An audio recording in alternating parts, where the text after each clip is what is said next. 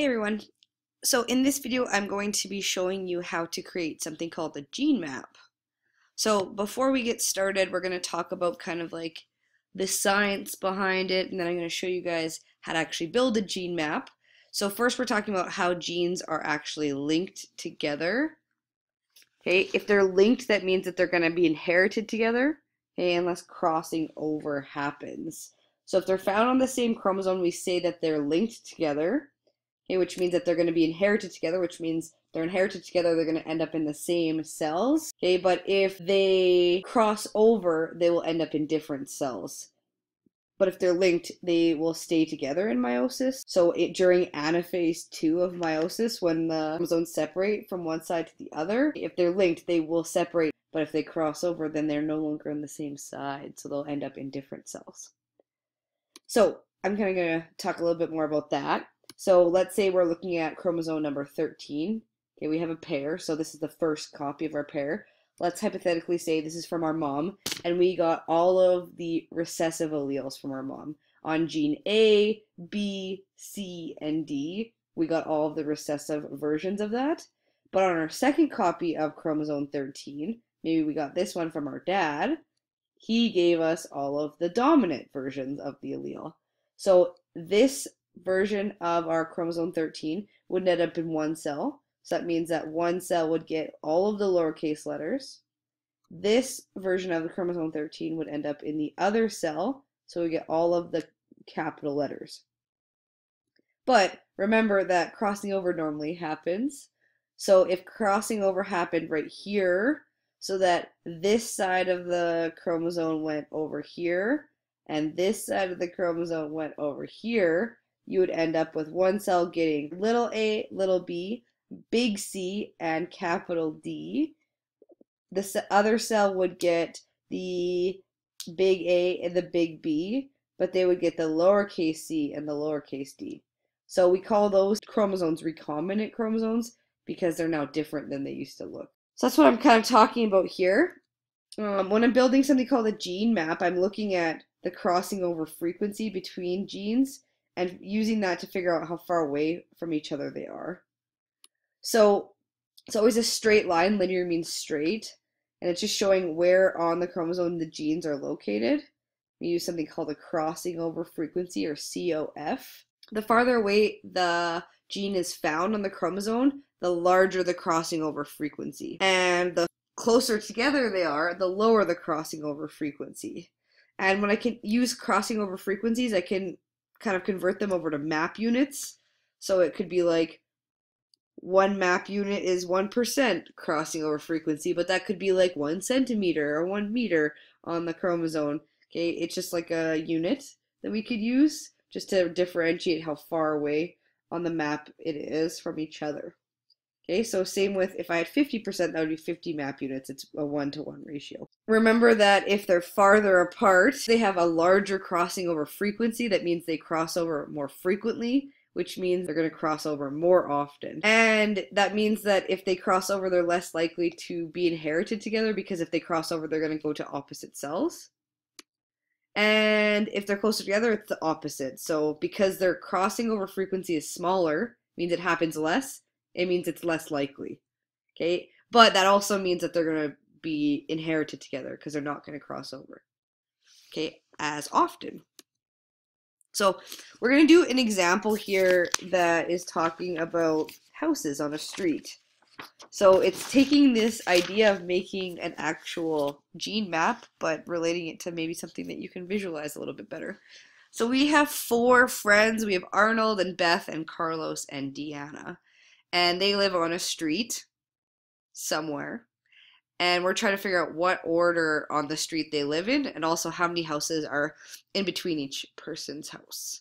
So when I start questions like this, I always want to figure out who lives the farthest away from each other. So I have 12 between Arnold and Beth, I have 11, I have 3, I have 4, but I have 15. Okay, 15 between Arnold and Carlos, it's saying. So I'm going to start a number line. I'm going to number it from 0 to 15 because that's the biggest number I have. And I'm going to put Arnold at 0 and I'm going to put Carlos at 15. So that's how I start a question. I'm always going to cross out the stuff that I use in the information of the question, so I'm going to cross out that just so that I don't accidentally come back to it. So I know that I've used up that information, so I'm going to cross it out. So now I'm going to look at other tricks where it tells me Arnold or how far he lives from other people. So Arnold lives 12 doors away from Beth, so that means that at position 12, that's Beth's house. So I'm going to get rid of that one. It also tells me that Arnold lives 4 doors away from Deanna, so I'm going to put at position 4 Deanna's house and get rid of that trick. But I still have 2 tricks left, so what I'm going to do with those is I'm just going to make sure that the math adds up, otherwise I've done something wrong. So Carlos lives 11 doors from Deanna. Well, if I add 4 plus 11, that equals 15. That's where Carlos lives, so that works. So I'm going to get rid of that. And then Beth lives 3 doors away from Carlos. Well, 12 plus 3 is 15, so that also works. So I've done the question correctly. That means that Arnold is always the first on the street, then Deanna, then Beth's house, and then Carlos. And it gives you a little map of where exactly their house is located. So that's how I would do it if I was talking about houses on a street. But now let's actually talk about a question about actual genes. So Morgan, the guy that studied Drosophila, which are fruit flies, looked at 4 traits that all were located on the same chromosome. So bar-shaped eyes or carnation eyes, fused veins, and scalloped wings were all found on the same chromosome. And these are the crossing over frequencies between all of those. So what I'm going to do is, again, I'm going to find the largest one. It's 11. Okay, between carnation eyes and scalloped wings, I have 11% crossing over frequency, which just means that they're 11 map units away from each other. So I'm going to make a number line again from 0 to 11. I'm going to put the carnation eyes at 0, and I'm going to put the scalloped wings at 11. So now what I'm going to do, cross out that one because I don't want to come back to it and accidentally get mixed up. I'm going to look at what else I have information with a C or a carnation eyes in it. So I have 5.5 and 3, so I'm going to slot that information in. The bar-shaped eyes is 5.5 map units away.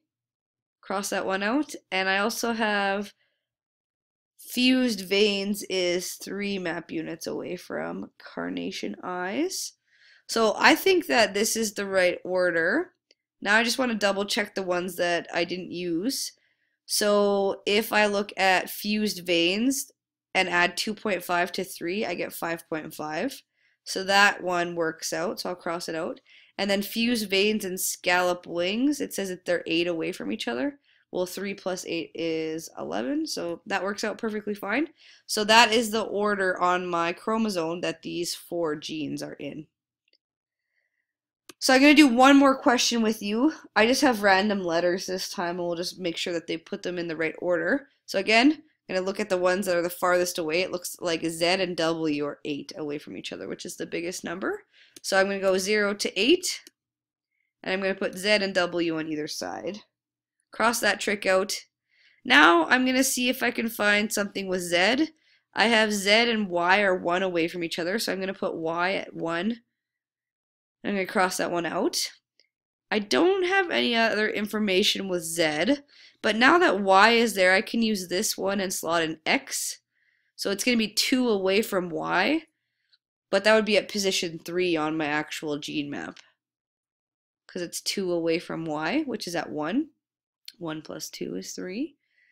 So now I have these 2 other tricks. I just want to make sure that I've done it correctly and make sure that these work out. So W and X being 5 away from each other, 5 plus 3 is 8, that works out, so I'll cross that out. And then Y and W being 7, 7 plus 1 is 8, so that also works out, and I'm done this gene map. So that is how you do gene maps. There are some questions in your notes if you want to try them out, but I feel like gene mapping is pretty basic. If you have any questions, let me know, but if not, I'll see you guys tomorrow.